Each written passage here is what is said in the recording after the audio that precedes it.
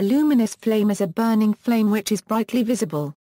Much of its output is in the form of visible light, as well as heat or light in the non-visible wavelengths. An early study of flame luminosity was conducted by Michael Faraday and became part of his series of Royal Institution Christmas lectures, The Chemical History of a Candle.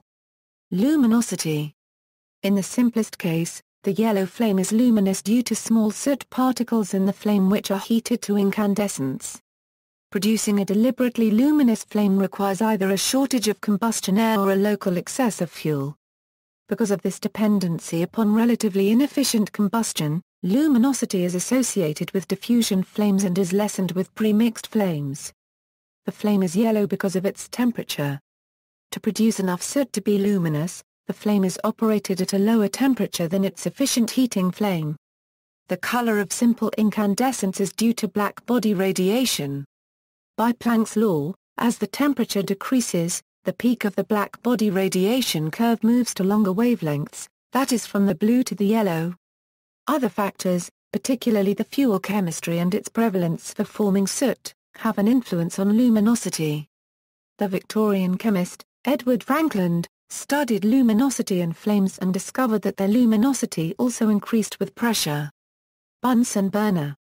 One of the most familiar instances of a luminous flame is produced by a Bunsen burner. This burner has a controllable air supply and a constant gas jet. When the air supply is reduced, a highly luminous, and thus visible, orange safety flame is produced.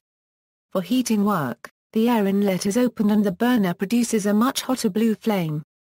Combustion efficiency. Efficient combustion relies on the complete combustion of the fuel. Production of soot represents a waste of fuel and may also be a problem for its buildup around jets and burners. Burners are thus usually designed to produce a non-luminous flame. Oil lamps, lamps for illumination rather than heat, may use a deliberately luminous flame. A more efficient method overall uses a mantle instead. Like the incandescent soot in a luminous flame, the mantle is heated and then glows. The flame does not provide much light itself, and so a more heat-efficient non-luminous flame is preferred. Unlike simple soot, a mantle uses rare earth elements to provide a bright white glow. The color of the glow comes from the spectral lines of these elements, not from simple black body radiation. Flame testing. When performing a flame test, the color of a flame is affected by external materials added to it.